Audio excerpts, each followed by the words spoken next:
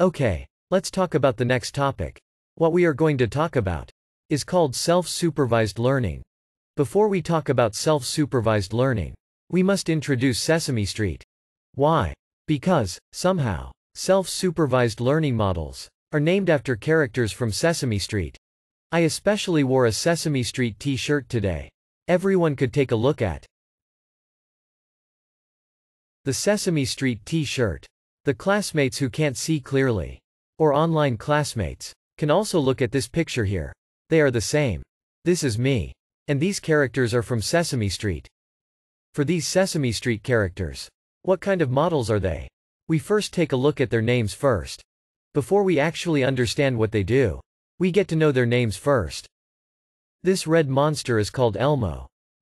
For self-supervised learning, there is a model called embeddings from language modeling, which is the earliest self-supervised learning model. Its abbreviation is called Elmo. After Elmo, there is another animal called Bert. It is also the abbreviation for the most popular self-supervised model today. BERT is the abbreviation of bidirectional encoder representation, from Transformers. Elmo and Bert are both Sesame Street characters. After having two Sesame Street characters, Bert's best friend is this one. Who is it? Its name is Ernie. In fact, after having Bert, two different models immediately appeared. They are both called Ernie. The full model name of the first one is Enhanced Representation, from Knowledge Integration. Its abbreviation is called Ernie. It's a little bit weird. They just name it after Ernie because they want it to be. You might think this is ridiculous enough. But this animal is called Big Bird. And there is a model called Big Bird, whose full name is Transformers for longer sequences. Now, they even gave up making up words. They have gave up collecting characters from their name. They just call it Big Bird, and that's it.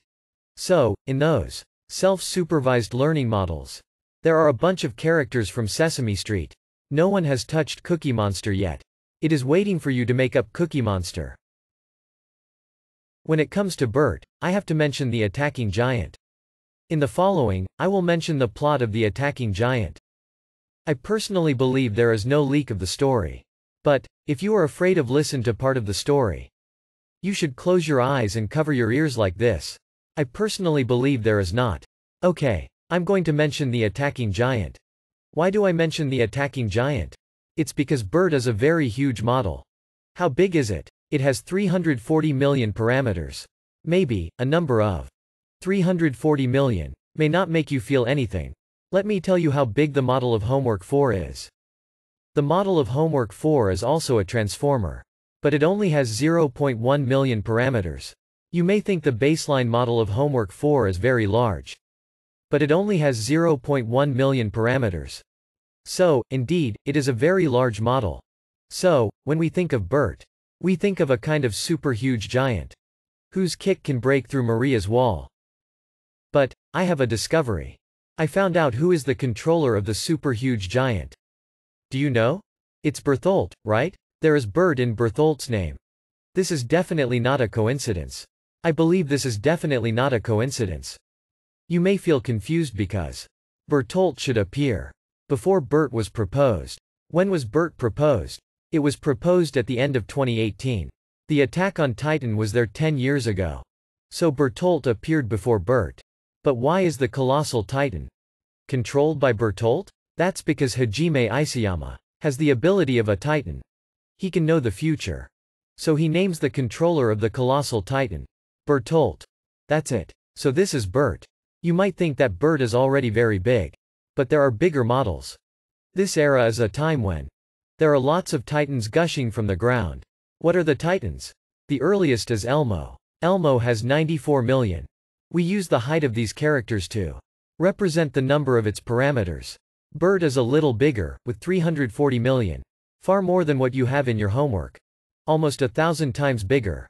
But it's not the biggest. GPT-2 has 1,500 million parameters. But even GPT-2 is not too big. This Megatron has 8 billion parameters. About 8 times of GPT-2. Later there was T5. By the way, there is a Ford car also called T5. Although T5 is made by Google, and has nothing to do with the car. I use the car here to represent it. T5 has 11 billion. But it's nothing. Turing NLG has 17 billion. And this is nothing. GPT-3 is 10 times as big as Turing NLG. It's 10 times as big. How big is GPT-3? If we visualize it, it's this big. We first convert the size of these models into height. BERT has 340 million. We will treat it as 1 meter high.